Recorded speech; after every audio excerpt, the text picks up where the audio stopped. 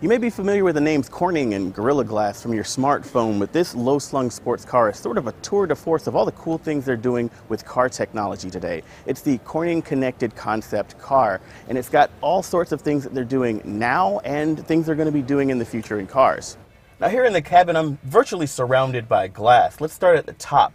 I've got this fully glass roof and backlight that are electrochromatic, and that means that at the touch of a button, it can go from being virtually opaque to almost totally clear, and that's going to allow me to let a lot of light in when I want it and also keep the sun off of my head when I don't. That's pretty cool.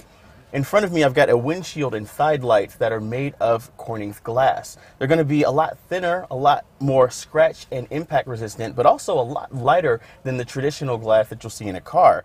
The advantage there being that the car is now lighter, which means its center of gravity is a little lower. The performance and handling are going to be a little bit better. Of course, in front of me, I've got a full dashboard with a continuous display behind this very clear glass. I've got glass here on the steering wheel with an integrated display and some very cool fiber optics around here that can be used for things like driver aid notifications. And finally, here in the center, I've got this completely glass center console. The really cool thing about this is that because Corning's glass is so strong and flexible, it can be cold formed, which means that it's actually less expensive to manufacture than some of the glass consoles that you've seen in really expensive cars.